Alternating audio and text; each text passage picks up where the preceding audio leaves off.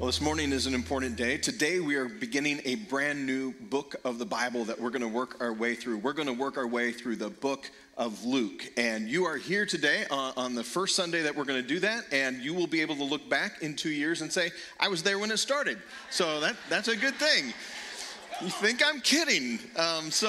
It's also a wonderful opportunity because as we open up to Luke chapter 1 and then we get into chapter 2, it's all about the birth of Christ. So this is a perfect time of year to do that. And so I anticipate that we'll be able to take some time on Sunday evenings as well. So I'm jumping in. I'm not giving you a lot of background or introductory information. We'll get to that, once we get through the Christmas season and through 21 days of prayer and fasting in January.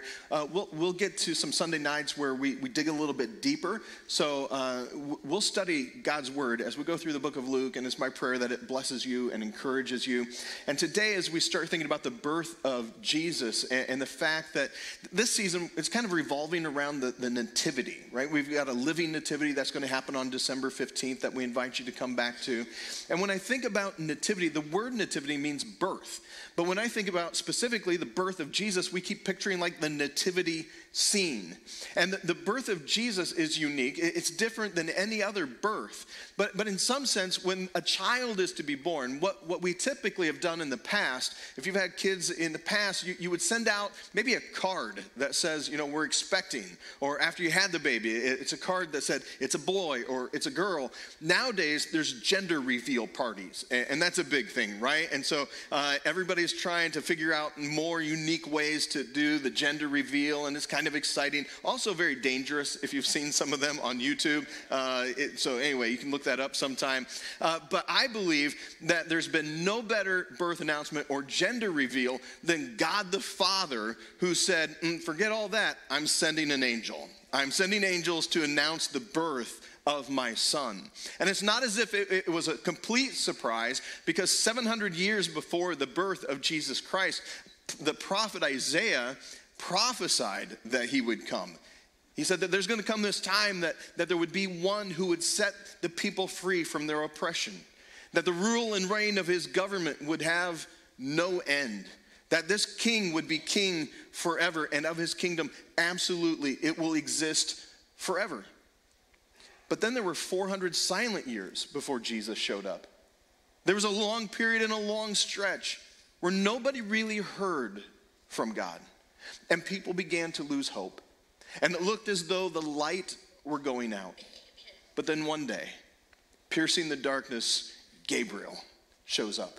And Gabriel has an announcement to two different individuals about two miraculous births, which reminded everybody, God is on the move. Luke chapter 1. As you open up to Luke chapter 1, it's my hope and prayer today that those of you who've come into the house of God today, who maybe experience a lot of stress, fear, worry, anxiety, and problems of this world, that you would pay attention to what the angel says to both Zechariah and to Mary. I believe that there's encouraging words in here for us today. So here we go. Luke chapter 1, beginning at verse 5. In the days of Herod, king of Judea, there was a priest named Zechariah of the division of Abijah. And he had a wife from the daughters of Aaron, and her name was Elizabeth. So we have Elizabeth and Zechariah, and they're both descended from priests. And then it says they were both righteous before God, walking blamelessly in all the commandments and statutes of the Lord. But they had no child, because Elizabeth was barren, and both were advanced in years. All right, so all hope of having a child, gone, kind of vanished for them. But God was about to visit them through this angel. And God chose both Zechariah and Elizabeth. They were chosen to be the parents of John. We're going to read about that in a moment. This is John the Baptist, or John the Baptizer. This is his parents. And then we read in verse 8. Now, while Zechariah was serving as priest before God when his division was on duty, according to the custom of the priesthood, he was chosen by lot to enter the temple of the Lord and burn incense. All right, let me give you a little bit of background here. So in that time, there were 24 different divisions of priests. And those divisions would each serve 2 weeks at the temple. They would kind of rotate. They would serve those 2 weeks, and then there were 3 special feasts that they would serve at the temple. There would be the Feast of Tabernacles. There would be the Feast of Passover, the Feast of Pentecost, where they would serve. And when it was your division's turn to go to the temple and serve there, each priest would draw lots. They would each determine what their assignment was going to be while they were serving in the temple. And the responsibility to light the incense, to burn the incense, was such a special opportunity that a priest would only get that opportunity once in their lifetime. And in fact, there were many priests that never ever got the opportunity to burn incense. And if it was your opportunity to do that, your friends and your family would be excited for you because you get this special opportunity, and they would kind of sit outside and wait on you with a little bit of trepidation because, to walk into the presence of God in the holy place, that's pretty intimidating. And this is an honor to be able to do something like that. And this is what Zechariah had the opportunity to do. Not by accident. God had determined on this date, at this time, Zechariah would be born for this moment, and he drew that lot, and he is in the holy place. Watch what happens. Verse 10, and the whole multitude of the people were praying outside at the hour of incense, and there appeared to him an angel of the Lord, standing on the right side of the altar of incense. And now Zechariah is going to respond just like everybody else in the Bible who happens to see an angel. We read this, and Zechariah was troubled when he saw him, and fear fell upon him.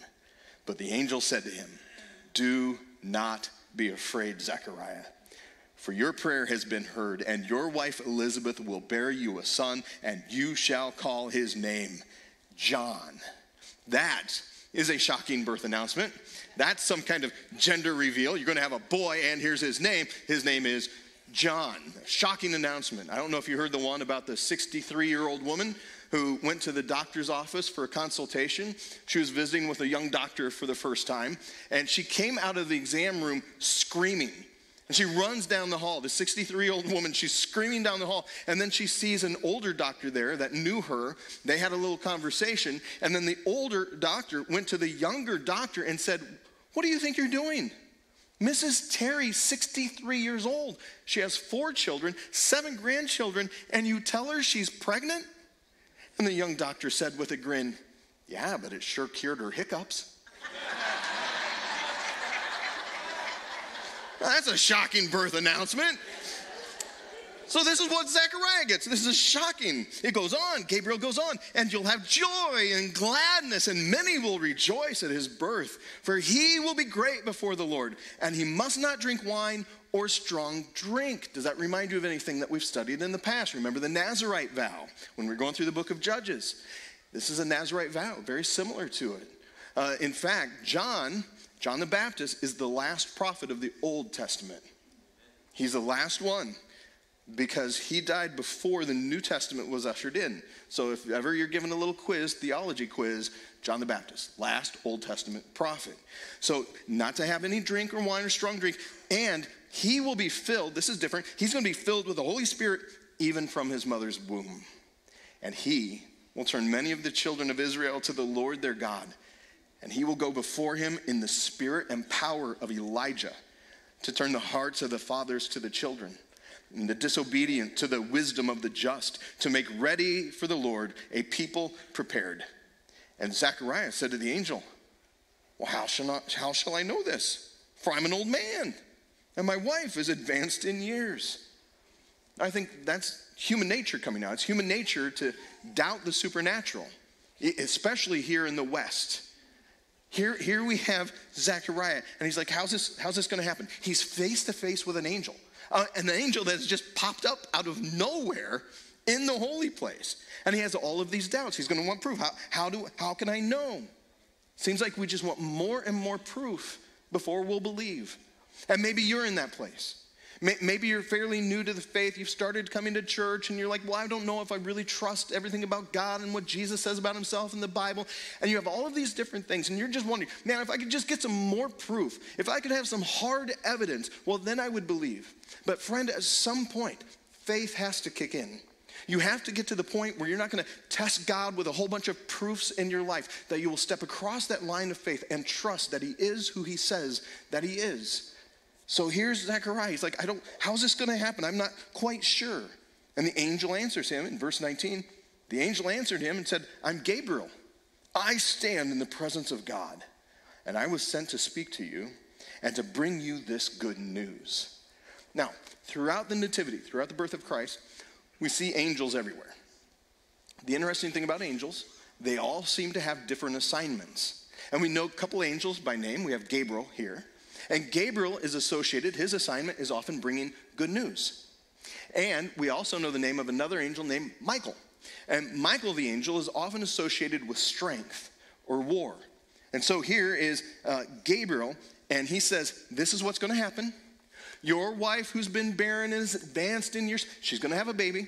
His name is going to be John. Zechariah says, I need some proof. The angel's like, all right, you want some proof? I'm going to give you some proof and a bit of rebuke. Look at the next verse. Gabriel said, and behold, you will be silent and unable to speak until the day that these things take place, because you did not believe my words, which will be fulfilled in their time. So now, Zechariah is not going to be able to speak. He's going to be mute, and that would have to be frustrating. He's really only going to be able to communicate through signs or writing things down on a tablet. Then it says this, and the people were waiting for Zechariah, and they were wondering at his delay in the temple. And when he came out, he was unable to speak to them, and they realized that he had seen a vision in the temple. And he kept making signs to them and remained mute. Now, this is one of the moments in the Bible that I just wish we had video. I wish we could see this, right? What is this moment like? What does it look like to have this guy who's shocked, right? Probably walks out pretty pale, like he's just been frightened by an angel, but now he can't talk. He can't really tell people what has happened, so he's giving signs. And I imagine, I don't know how I would try to do that if I didn't know sign language. How do I look at an angel and then come out and try to explain to you? Like, I just saw an angel. He probably walked out and he went. People are like, are you all right? And he's like, are you having a stroke, Zechariah? I mean, what are you doing? He didn't know. Like, what's the sign for angel? Now, fortunately for us, on staff, Rebecca Bishop, she's on staff. She knows sign language. So I asked Rebecca, what is the sign for angel? Just so I know. And she said, this is the sign for angel. All right? So if you ever see an angel and you're mute and you can't talk, this is the sign for angel. It's also the sign for dandruff. So, I mean, I made that up. That's just how I would do it. But that's the sign for angel, all right? So he's making all these signs. It's got to be very interesting.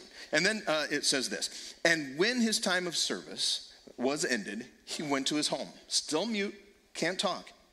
After these days, his wife Elizabeth conceived. And for 5 months, she kept herself hidden, saying, thus the Lord has done for me in the days when he looked on me to take away my reproach among the people. So that right there, that is a great birth announcement. That's a great gender reveal. Zechariah, Elizabeth, it's a boy. Now, Gabriel, he's not done delivering, dad joke, he's not done delivering good news. We read on. In the 6th month, now this is the 6th month of Elizabeth being pregnant. So in the 6th month, the angel Gabriel was sent from God to a city of Galilee named Nazareth, to a virgin, betrothed to a man whose name was Joseph, of the house of David. And the virgin's name was Mary. So here we have Luke 2 times in this one verse saying that Mary is a virgin. He's trying to get something across to us, and it's something that's very important. Jesus was born of a virgin. And that's really important for us to understand doctrinally. It's important for us not to dismiss this miracle and say, well, no, she's just a young person and it really didn't happen that way. No, she is a virgin. And that's what Luke is trying to get across. And it's important to understand because of this.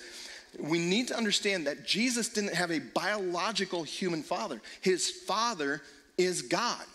And the importance of that, the Bible tells us that we inherit our sin from Adam. We inherited sin. We have a sin nature. Jesus does not have a sin nature. He is sinless. His father is God. He is born in a unique way, unlike any other. And it needs to be that way because Jesus is the God-man. He is God, he is divine, and he is also human, very unique, never happened before, and it needs to be this way.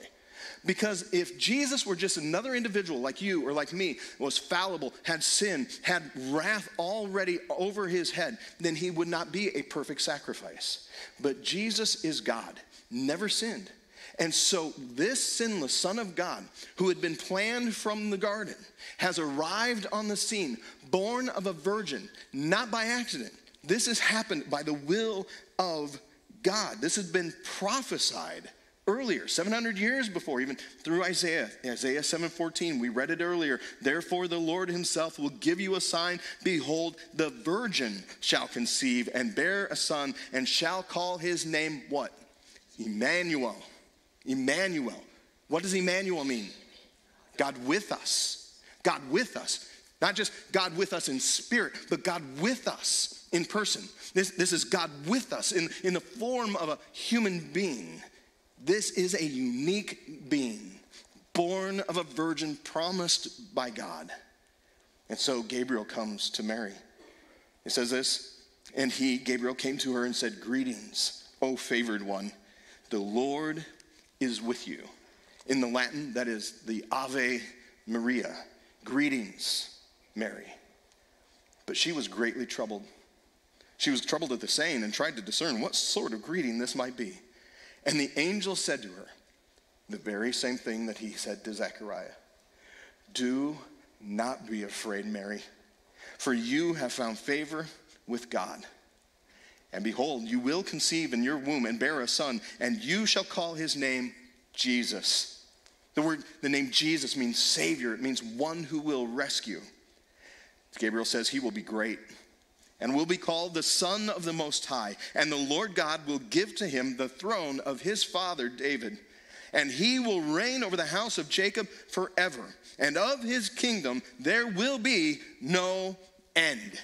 And here we are, 2,000 years later, and there is no end to his kingdom. Here we are as a church gathered in the name of Jesus Christ, not by our own doing, not by our own strength, not by our own wisdom, but by the call of God and the establishment that he has made before the foundations of the earth, that there would be a king and there would be a kingdom. And Jesus continues to reign on his throne to this very day. He has ascended into heaven and he's seated at the right hand of God. And he is king of all kingdoms. And he is calling to himself citizens to enter into that kingdom. And it is my prayer that you're a citizen of heaven.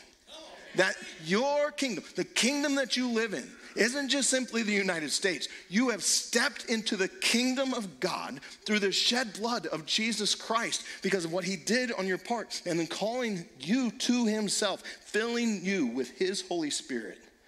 Your heaven, or your home rather, it is in heaven, and it is because there is a king, Jesus. He is king today. And I know we look at the world and we say, okay, it doesn't seem like he's really ruling over certain kingdoms. Oh, but he is. He is ruler. He has allowed a period of time, even in this world, that would push away against him and do all that they could to ignore him. He's allowed a period of time for you to hear the good news so that you could enter this kingdom, so that you could be a citizen of heaven, so that you would respond to Emmanuel, God with us, the Savior, the Lord, King Jesus, that you would make him king of your kingdom. There's no end to his kingdom.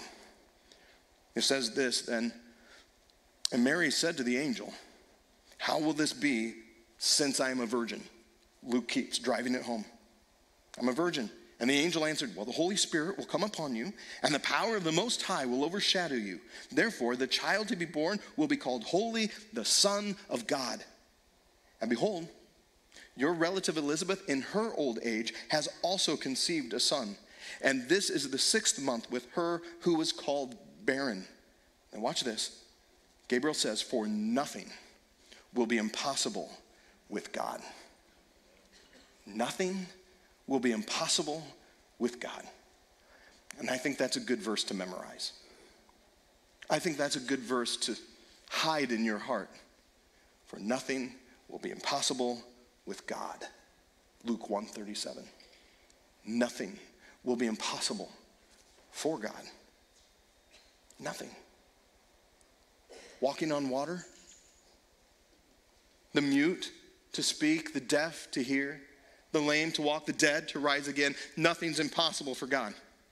He can raise the dead to life. He can take those who are spiritually dead and breathe life into them once again. He can transform a heart, transform a life in such a way that it now belongs to him, and he breathes life into it. Nothing is impossible for this God. All of the difficulties, all of the problems that we face in this world, nothing is impossible for this God. Every now and then we just need to remind ourselves, this is a God who is in heaven. He exists. He is there now, and nothing is impossible for that God. He rules. He reigns. He is seated on high, and nothing is impossible with your God. This is good news. J.B. Phillips, he wrote a book titled Your God is Too Small, and he said if you have trouble, for instance, with the virgin birth, it's not that the virgin birth is too big of a miracle. It is that your concept of God is too limited. For nothing is impossible with God. Nothing. And this is what Gabriel explains to Mary, the virgin. Nothing's impossible with God. He's breaking into our time and space. God is up to something. And Mary then, in verse 38, she says, all right, I am the Lord's servant. May it be unto me as you have spoken.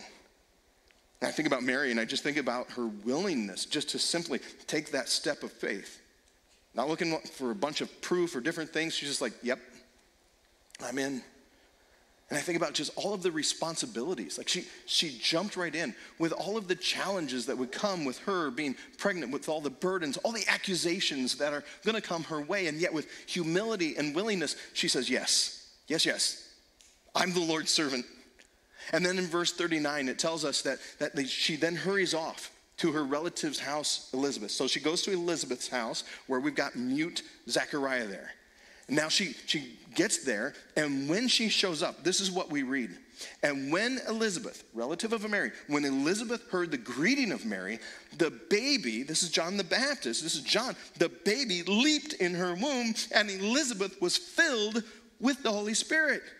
And I think this verse right here, this is a great reminder that children in the womb, they're not blobs of tissue.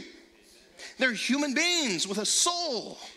And here's John, he's a human being with a soul. It's a unique soul because it's already filled with the Holy Spirit. Mary comes, and in this holy moment, there's worship that just spontaneously begins to break out. And I would love to be on the outside just kind of watching this moment where there's something that happens on the inside with John the Baptist, and he knows my Lord is here. And then all of a sudden, Elizabeth begins to realize, oh my goodness, the Messiah.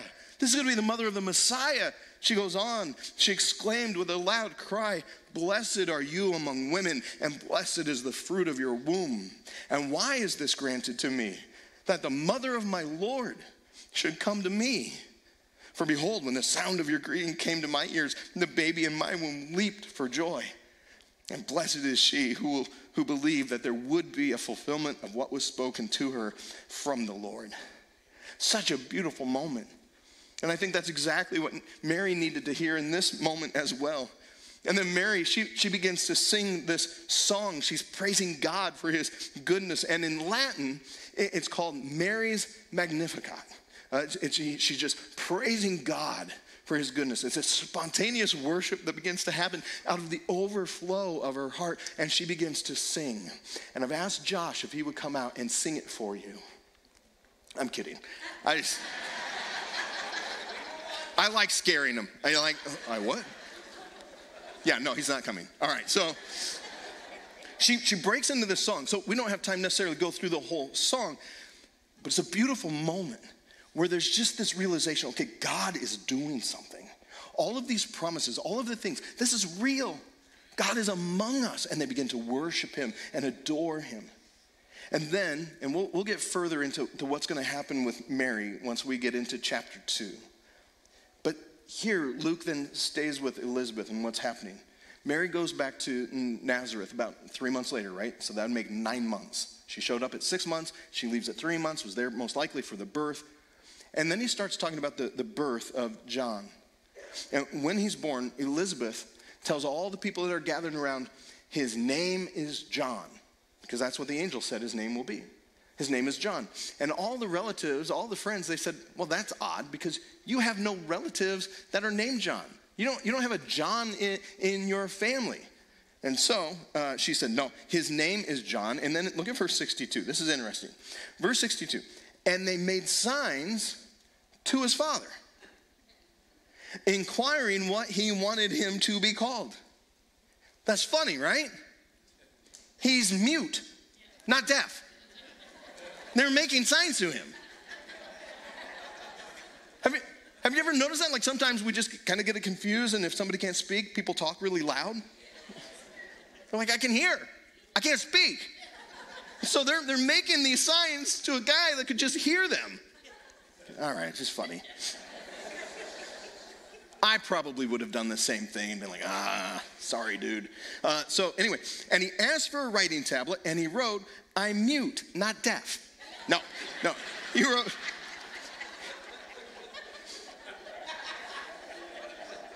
He wrote, his name is John.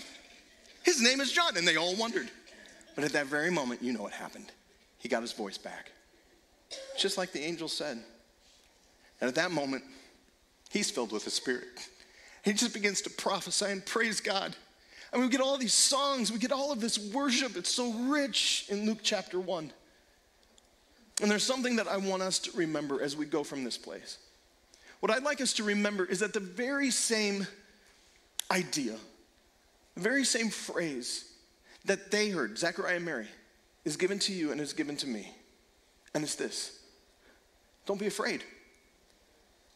Don't be afraid. And every time that the Bible keeps saying, don't be afraid, don't be afraid, don't be afraid, the reason is always the same. God will be with you. Emmanuel. God with you.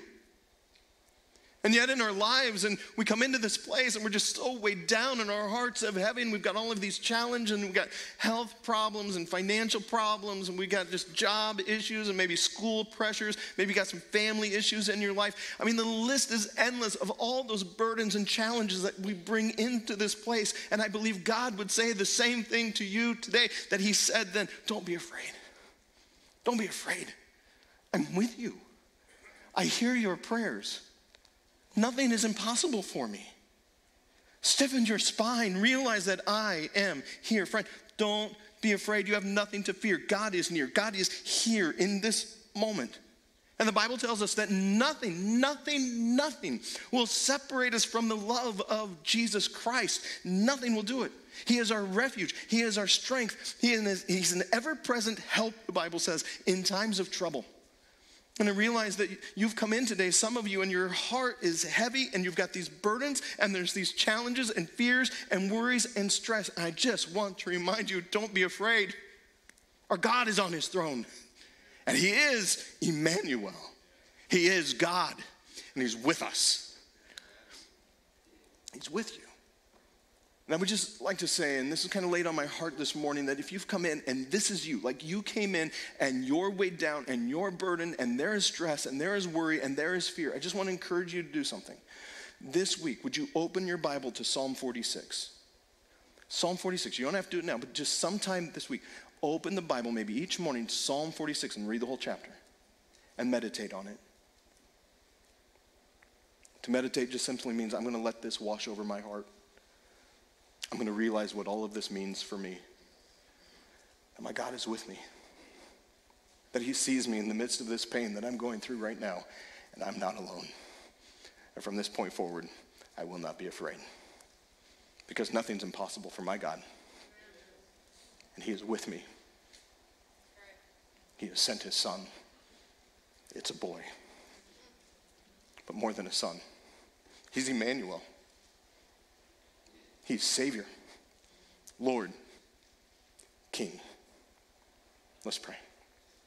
Father, for all my friends in this room, we get into Christmas season and it's just such a mixed bag of emotions.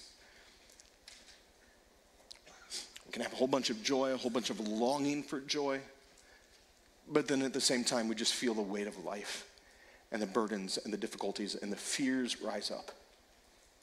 But for all my friends in this room, I pray that our hearts would be wrapped around this truth, that you are securely on your throne, that nothing is impossible with you, that you are Emmanuel. You are God with us. Your Spirit is here, and we will trust you. Not looking for a whole bunch of proof that you exist, but by faith, knowing that you are here, trusting your word, trusting that you are a good God who sees us in the midst of our trials and problems and issues, and you will never abandon us. And for that, we give you praise and glory